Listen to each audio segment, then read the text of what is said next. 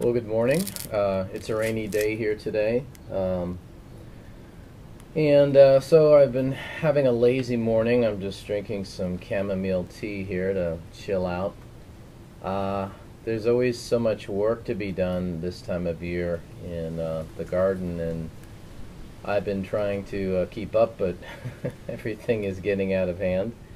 Uh, Repotting like a madman, particularly all of the Fukidan right now. They're already starting to go into growth, the roots are, and so it's a problem. When you repot, you end up destroying some of the growing tips, but I'm trying to get that done by the end of this week, so it's a little bit of a stress there.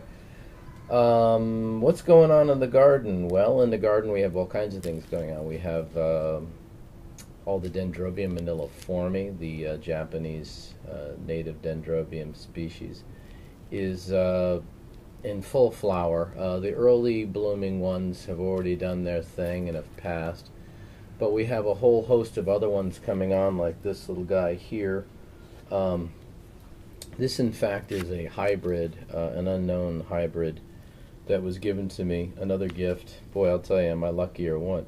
And it's kind of cool. It has this little, like, kind of chunky flower, although you can see in the middle there's this more normal type one, which kind of makes me wonder if there isn't another plant in there, because they clonally look very different. So anyway, that's kind of interesting. And there's lots of little dwarf ones growing up in the trees. I guess they're all kind of dwarf. And boy, so those are just going to town. Also up here in my crepe myrtle tree is another hybrid with maniliformia, this time with Dendrobium nobile, which is a Chinese species, large flowered. And you can see the flowers on this are just this incredible rich purple, and it's just growing like mad and flowering great.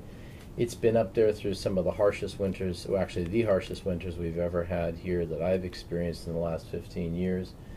And it's growing and flowering, and so it looks solid. I've lost a lot of different non-native orchids that I've tried out here, and including dendrobiums and maniliforme hybrids, but sorry, not maniliforme, Dendrobium nobile hybrids. But this guy's doing really well. Gosh, what else is going on? Well, all around me are Bletilla. It's Bletilla season now, so Bletilla striata in particular is what's flowering at the moment. You can see here this is the Fukuden variety, which Fukuden means the white edging along all of the parts. So this would be, in this case, the flower parts. Sometimes for certain all kinds of plants, it can also be a white edging on the leaves, a white variegation. You can see it's real windy here today. We're getting a lot of breeze. Gosh, what else do we have? We have, this is the naturally occurring blue cast form of striata. This is Dendrobium. This is striata variety Murasaki Shikibu, which is originally from Oita Prefecture on Kyushu here, wild collected, said to be true from seed. So that's a beauty. I have another one that's just coming on here, Sodyu. That one is supposedly another collection of a wild plant from Wakayama Ken, but Wakayama Prefecture, that is in English, sorry. But I don't know. That could be a hybrid, I think, with the Chinese species that was once known as Chiswanense and now is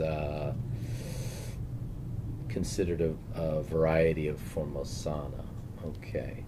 Over here we have the hybrid between striata and the Chinese yellow flowering species Acracia.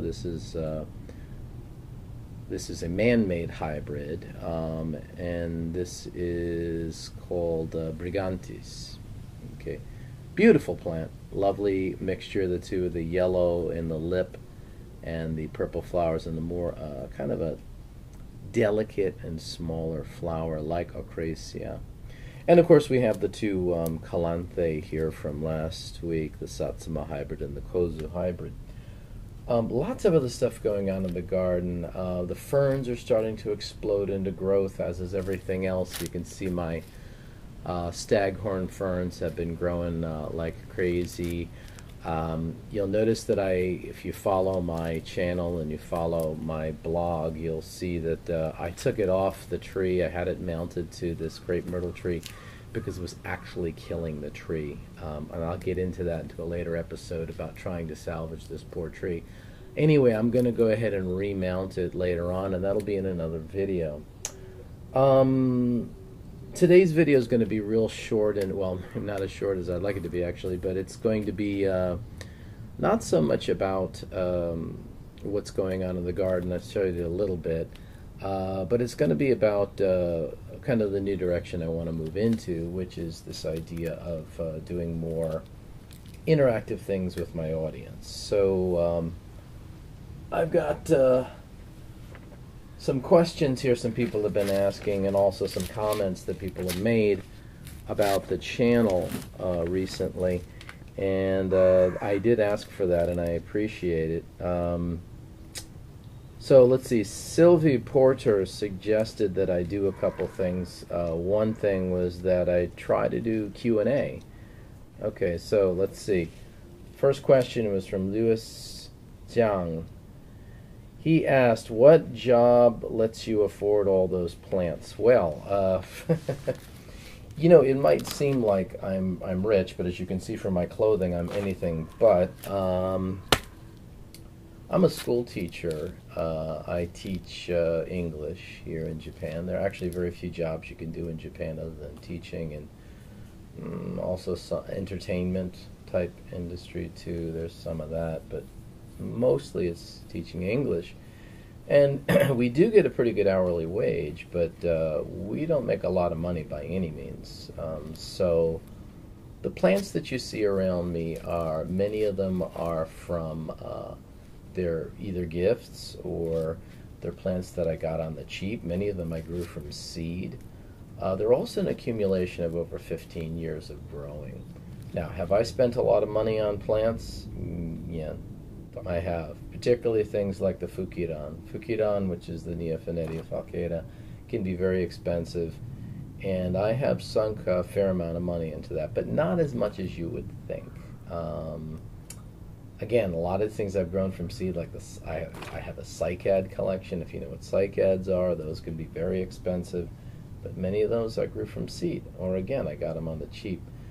Regardless, I would grow plants anyway because I am a kind of a plant nut. It's just a part of my soul, and I can't not do it. Also, importantly, I don't have a car. That saves me quite a bit of money.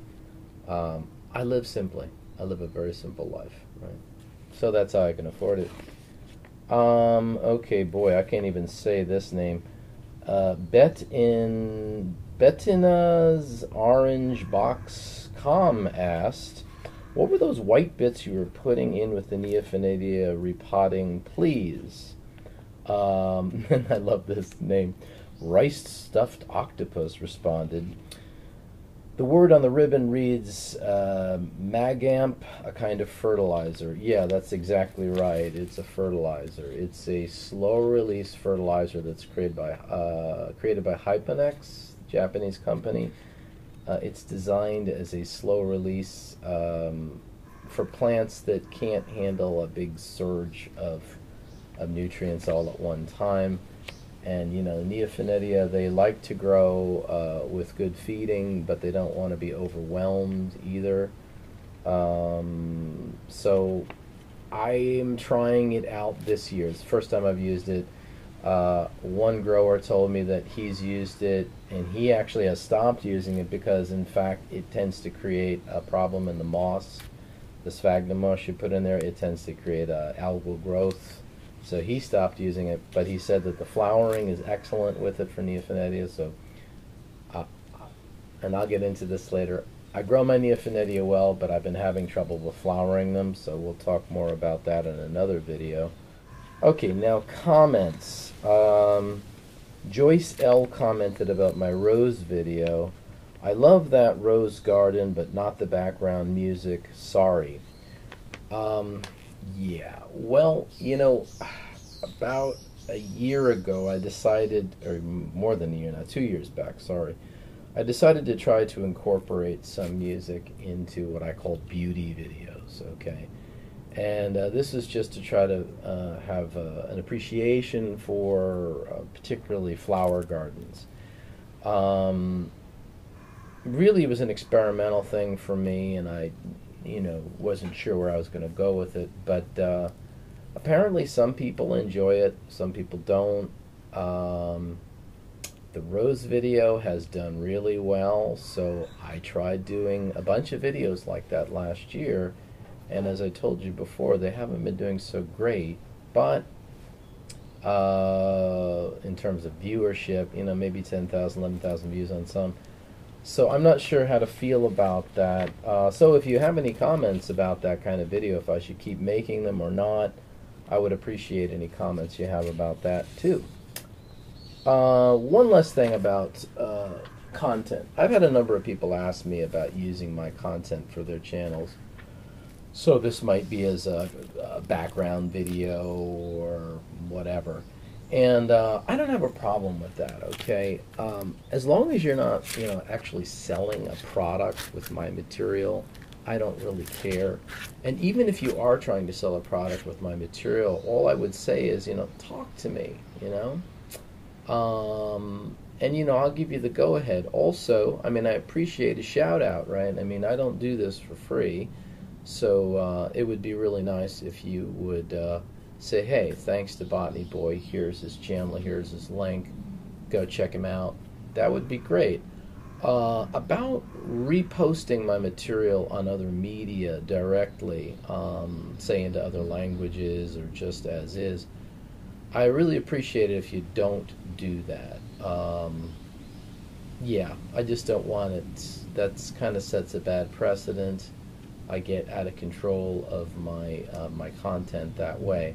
The internet is the Wild West, and things are going to happen, and I appreciate that. But I don't certainly want to promote that.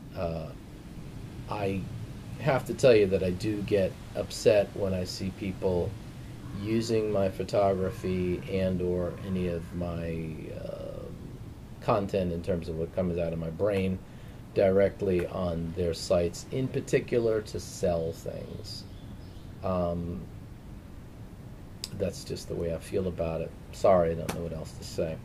Anyway, so there's a little Q&A. Not real exciting today. Sorry about that. Hopefully you'll enjoy the plants that I have and shown you today out in the garden. And next week we'll come back in and we'll do a video that's a little bit more connected to something within the garden and or in this area. So anyway, thanks for watching today, and see you in the next video.